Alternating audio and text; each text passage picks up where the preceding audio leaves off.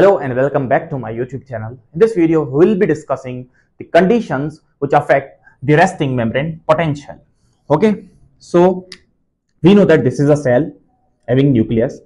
Within the cell, the concentration of potassium is 140 millimoles per liter, whereas in the extracellular fluid, the concentration of potassium varies from 3.5 to 5.5 millimoles per liter. If this concentration is not regulated, this can affect the resting membrane potential of excitatory cells. Okay, excitatory cells will be affected.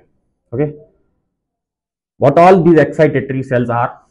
It includes nerve fibers, nerve cells, and all type of muscle cells will be affected. Okay, we know that the resting membrane potential of most excitatory cells of the body is equal to minus 90 millivolt. Okay, whenever these cells are stimulated, certain type of cationic channels are opened. Okay, some cationic channels are opened within these cells, which causes the influx of cations inside. Due to the influx of these cations, membrane potential becomes less negative. Okay, becomes less negative. If it reaches to the minus 65, then this potential is known as threshold potential. Okay, so then this potential is known as threshold potential. At this potential, and special types of channels are opened. These channels are known as voltage gated sodium channels. Okay, so mostly these voltage gated sodium channels are opened. These channels contain two types of gates.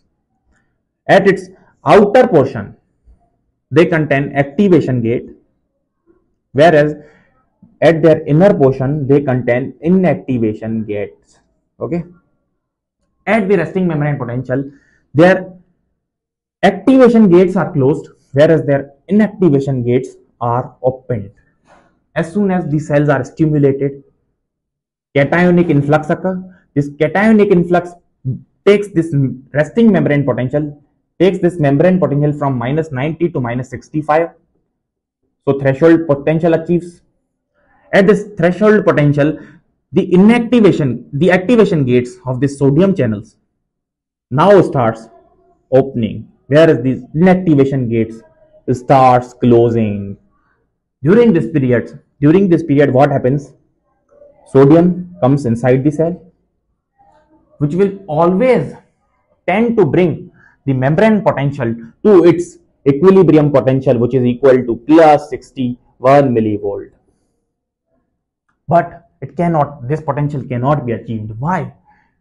As soon as the potential reaches to 0 to plus 10, the inactivation gates of this sodium channels are now closed, whereas activation gates are opened. So there won't be any further influx of sodium. Okay, these inactivation gates are only opened.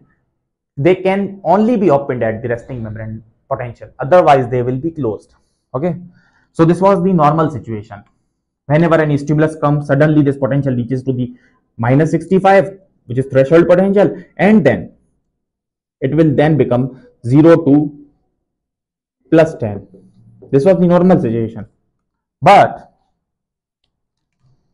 if the concentration of potassium within the blood goes up, what will this high concentration of potassium within the blood does to the resting membrane potential?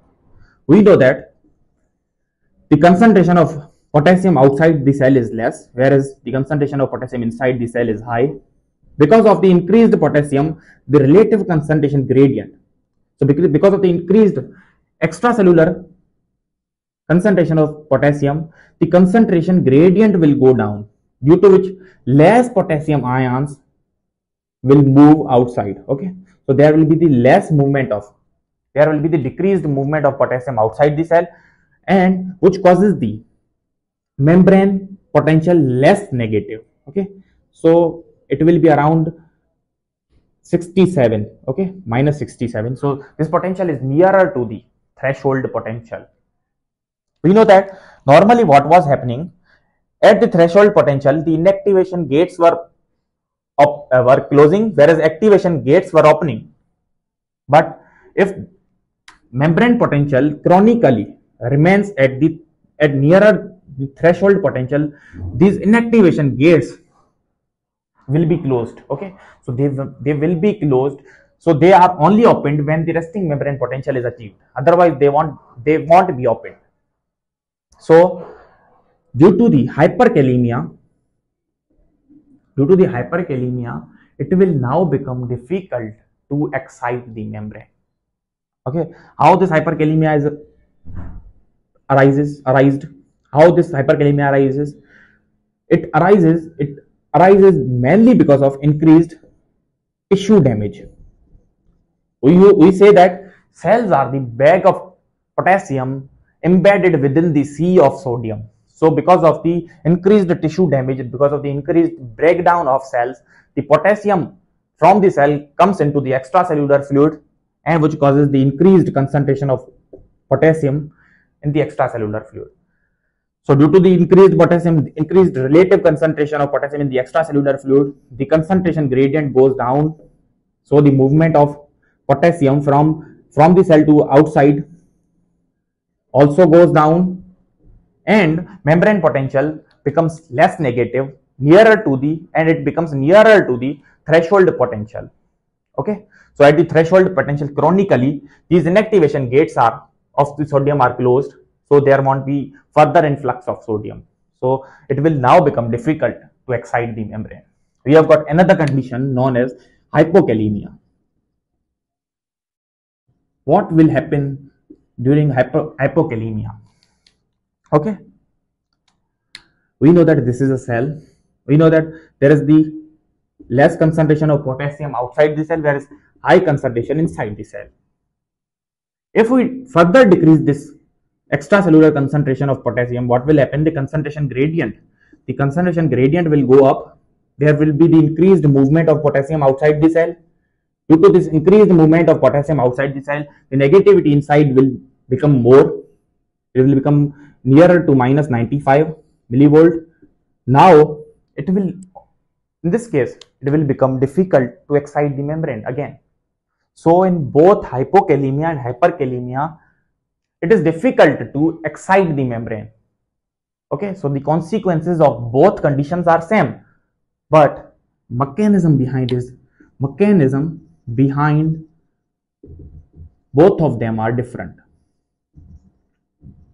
So I hope it must be clear to you.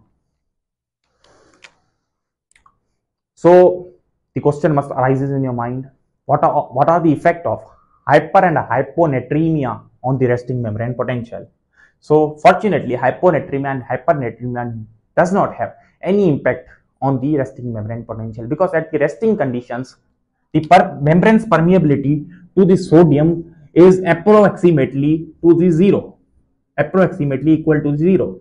So no impact on resting membrane potential. So there are no impact of hypernatremia on the resting membrane potential. So we are done with the resting membrane.